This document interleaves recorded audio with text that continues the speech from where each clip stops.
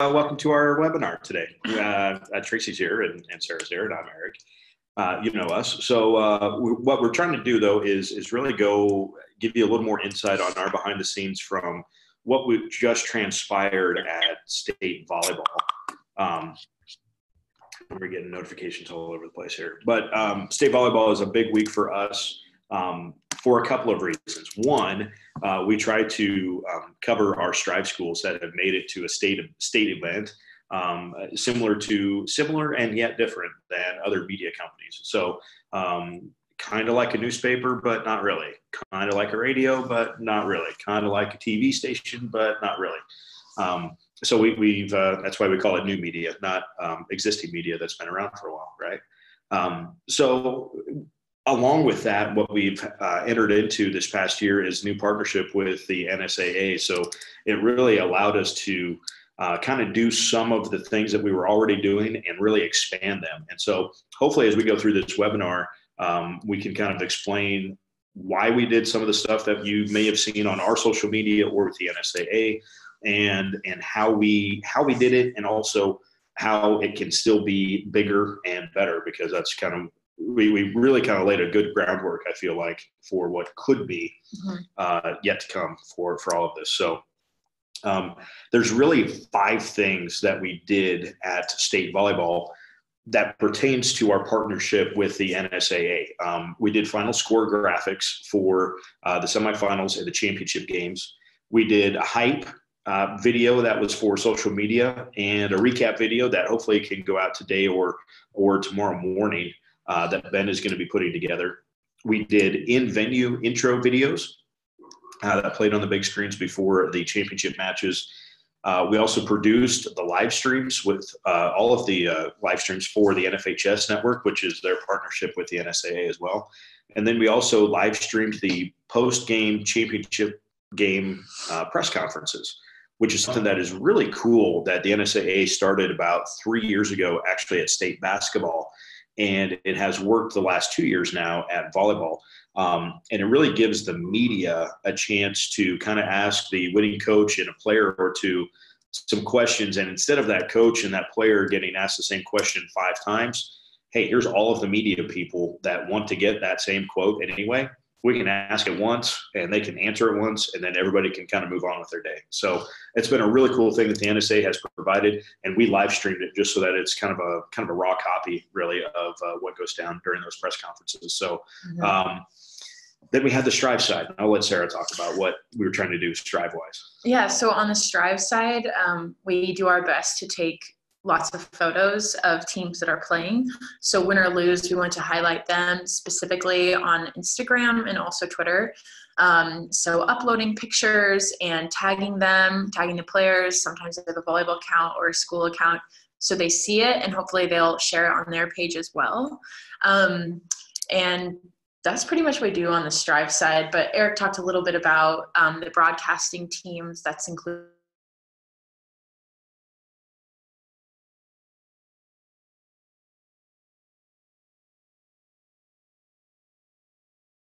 and to do what they do best at the state level. Let's see, our internet connection is unstable. Okay, if we freeze or you can't hear us, there's a little chat option at the bottom of this. You can just send us a message. And also if you have any questions,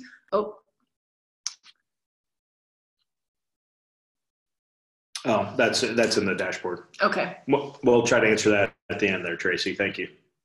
And before we continue to move on, I think another reason why we want to do this webinar, it's cool working with the NSAA, or it's cool that this is what we do, but also like to be an example of what you guys can do at your home games.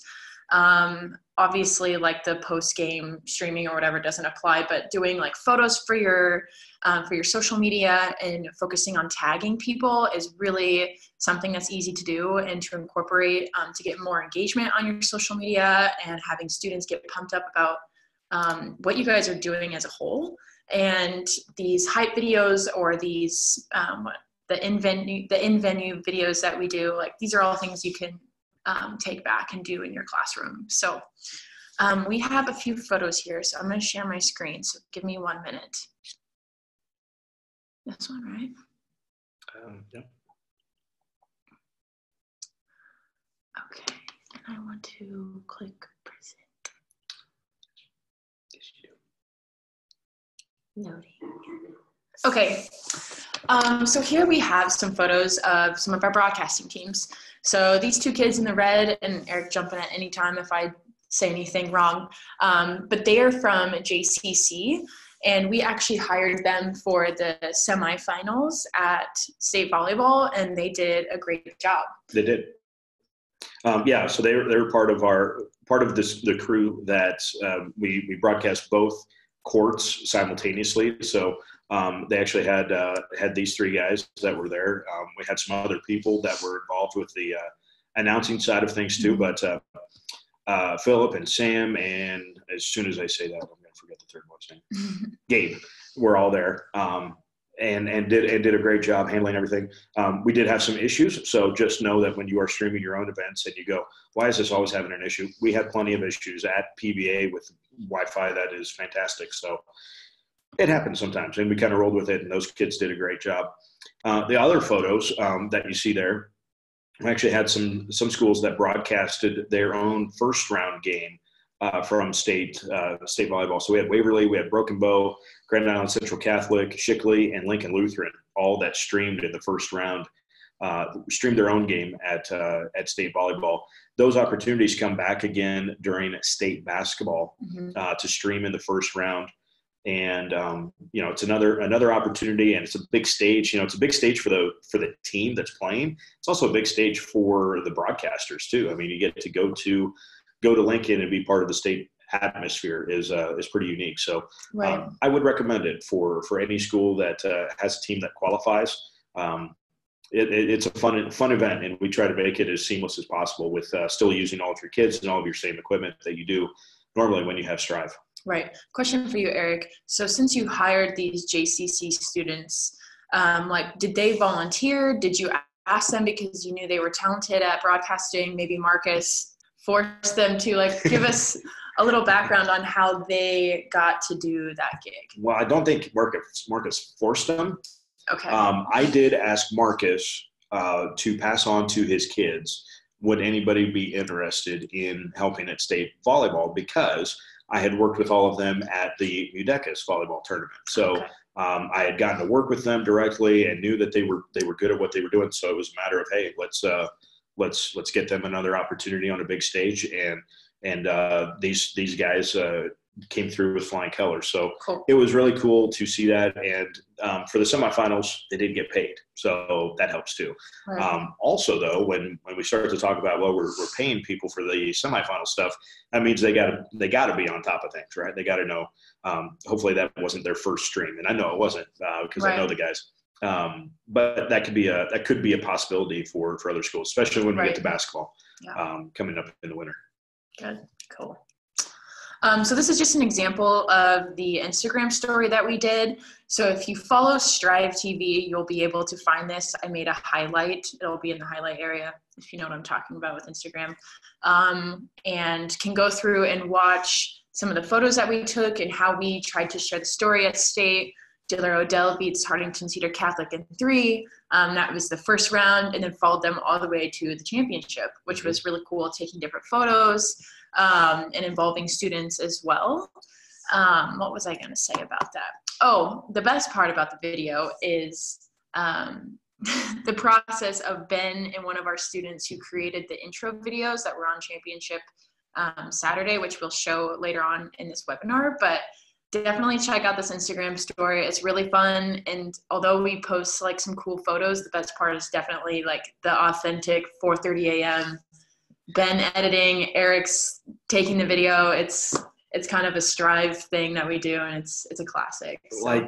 800 people watched that. Yeah. And 700 people had seen it by 8 a.m. Yeah. Man, you guys got nothing better to do than watch our Instagram. But that's cool. But that's right. But yeah, and it is, and hopefully what we do with those is it's hopefully it's a little funny, and so we don't always try to be funny, but it really does show you the amount of work and the time that it takes to do stuff like that, and to make sure that the quality of the output is where it should be. Right. Yeah, you got to stay up all night to do that. Cool. And so the best part for me on the education side for state volleyball is where we can incorporate students, especially our academy students. So if you're familiar with our academy or just learning about it, the whole purpose of it is to give students real world experience who are passionate about videography, photography, writing, or broadcasting. And so this year at state volleyball, we had these three, Lindsay, Dante, and Cassidy, who signed up to come, and they absolutely knocked it out of the park and did a fantastic job. We also had students come from Grand Island Northwest who are class intercom and got to put their photography skills to the test and post on their social media while they are live times. So another way of just using social media and prepping for an event. So this graphic went out the day before state to talk about or to communicate that we have academy students here, and we got a lot of engagement with that. And I had another student call me up who was thinking about academy from Hastings named Jack and said, I want to come too. So that was just using social media and bringing those students there and, you know, just letting them improve their skills. And it was a huge success. This isn't the first time we've done it, but the first year that we've had more people, which was really cool. So here are some photos. So Dante on the left, he's from Adams Central. He's been with us for 2 years. He's actually doing a lot of cool stuff. He was at state softball. He helped Ben edit these in-venue intro videos and was a big part in editing or some iPad work. Like, we're going to show a video, you'll see it, but Dante's been doing awesome work. And then to the right here is Jack Coyle. He's the one who called me up and was like, I'm thinking about academy and I just want to get some experience here. So I said, heck yeah, come. And he shot photos for the first round game for his school, Hastings High. And those photos went on our Twitter. And a part of his personal brand, he also posted on his social media. Here we have Cassidy Hudson. She's from Aurora. She's actually a volleyball player. And so they didn't make it to state, and Tony got a hold of her, our sports writer, and said, I want you to come broadcast. She's an academy student, and she did 4 games on Friday and did a really great job. So that was really cool. And here are the 2 students from Grand Island Northwest. I was in contact with Heather Callahan and said, I have students who would love to take photos and post right away to our social media. And here they are. It worked out great. And the one on the left here, she's a freshman. And so this was her first time doing it. And it was really cool to see her in action and just see her eyes light up and get some really good experience.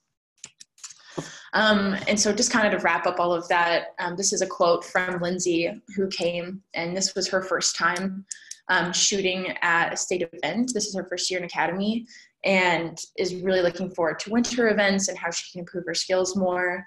And we're really looking forward to having her at state football and state basketball in the future. So just kind of another example of how you can involve students with Strive. Academy, we want kids who have a little bit of experience, so when they come, they know what they're doing or can handle a camera or do some editing with us. But at your home games, letting them take some photos or do some recap videos and work with the editing process is all something you can start now. And this is kind of a stepping stone. Like, we'd love to have them in the future and see what they can do. So I want to share one of the videos that Ben created. You'll see some of the iPad work I talked about. That was Dante. He had a big part in all of this. And this was kind of one of the biggest parts of state volleyball was producing these videos. And Ben staying up all night to get it done. And Dante. I slept, full disclosure. I slept, and when you see the Instagram story from 4:30 a.m., they had to call me to wake me up so that I could come up there. Instagram story, the fact that the first game was done, and then I went back to bed. Okay, let me play it.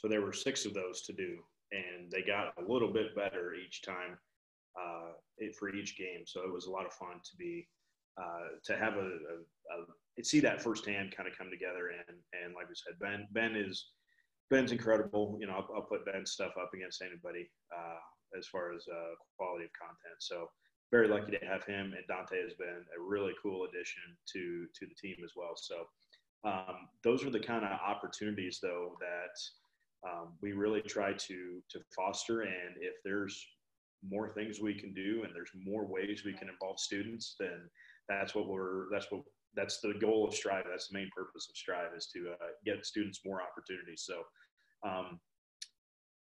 I guess Heather and Tracy are on here. So I guess if you guys have questions, I guess we could throw them in the chat. And then if they're not necessarily particularly to a state event, then Tracy, I'll come back to the video upload question for you guys.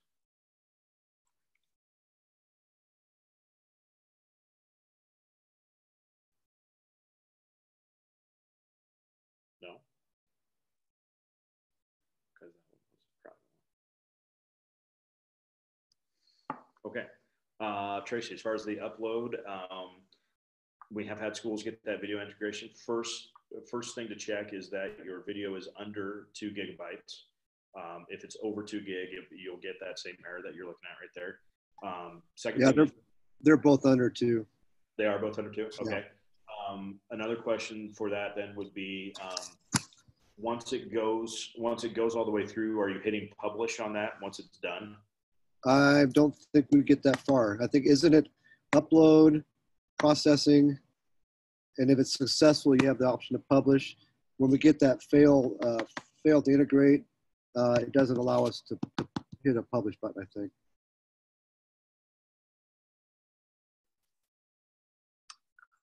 Oh, our connection is unstable. Wait, try that again? Yeah, try it again.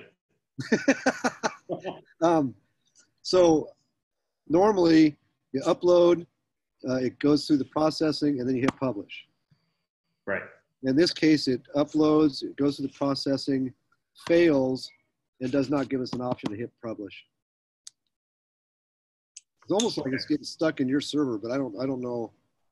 I don't understand the integration has failed message. I don't know what that means.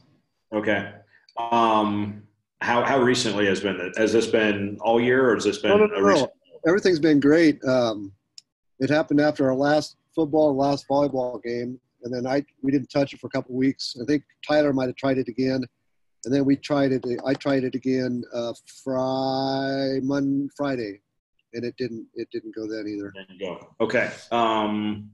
I will check with Christian if there's something that we can do on our end, and I also check into Cast. Maybe what's happening is they're getting into the Cast, but they're not pushing back to your channel. Okay. That could be a possibility. So so that helps. I got a couple things I could check on, so I'll try to keep you up to date on that. All right.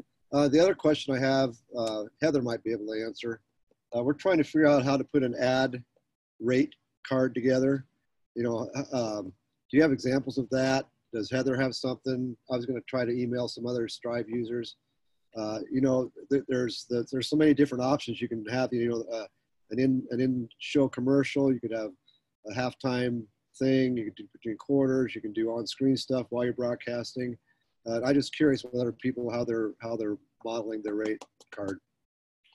I think Heather might be a good one. Tracy, I know that Jeremy Fries who's at Seward now and had been at Crete, had a kind of a contract actually written up, and it was fairly basic as far as, I believe what entailed from the school perspective was the client was going to get two plays, a minimum of 2 plays of the commercial during every broadcast of whatever events there were.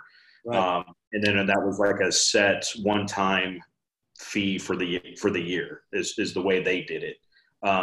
But yeah, the way you just spelled that out is, yeah, you can have something on the screen all the time. I can tell you that Kearney High got lucky, and they've got one sponsor, but it's a really big sponsor. So that has worked really well for Kearney High. I'm sure we can. I know we've got a couple of people, we could probably get a full-time, like the Bank of the Valley or whoever, Sure. we'll probably jump right all over this. We just got to figure out a way to charge him. Sure, sure. Yeah, that's always a part too, and that's something. If you want if you want to get make sure that the language of it is right. We have a lawyer that we have on our team. John is actually our lawyer too. So if you want to make sure that the wording is just right on it, I'm sure he could take a look at something quick too. I worked in radio sales for just a little while, and there were certain guarantees you had to make that it would at least start an X number of times. There were options where it had to be a full commercial play before it counted. So there's all those little detail things. Yep. Heather, you got anything? We don't do a lot with like people paid advertising on ours. Just for streaming postseason, we had a sponsor. That's kind of our philosophy, is we have sponsors that pay our $100 fee postseason, and we'll put their logo on our stream, and we've done that. But beyond that, we really haven't done anything. Where do you put their logo? Just up in the corner? Yep. And what if you got more than one? You just put one in each corner until you fill it up, or what do you do? Yeah, I mean, it was only $100. We just had the same one for both weeks when we did postseason football. But you could do commercials or things like that. We sell a lot of ads for yearbook, and then we also have big screens in our gym and right outside by our concession stand that we have a lot of people pay for advertising for that. And so we really haven't gone down the road of paying on our stream at this time. I mean, I have had somebody ask me about it, like, how does that work? And I've just noted it as something that if we go down that road, they would be the first people I would reach out to. Yeah, I think we want to try and earmark some money. I think we want to buy a couple more pieces of software and maybe another piece of hardware or two. And if we can fund that, if we can self-fund ourselves, I think that would be the ideal goal. So that's kind of our angle on this thing. Yeah, makes sense. Get some polos, get some nice polos kids can wear, banners for the radio signs, stuff like that. Absolutely. And we had the only other logo we had throughout the season.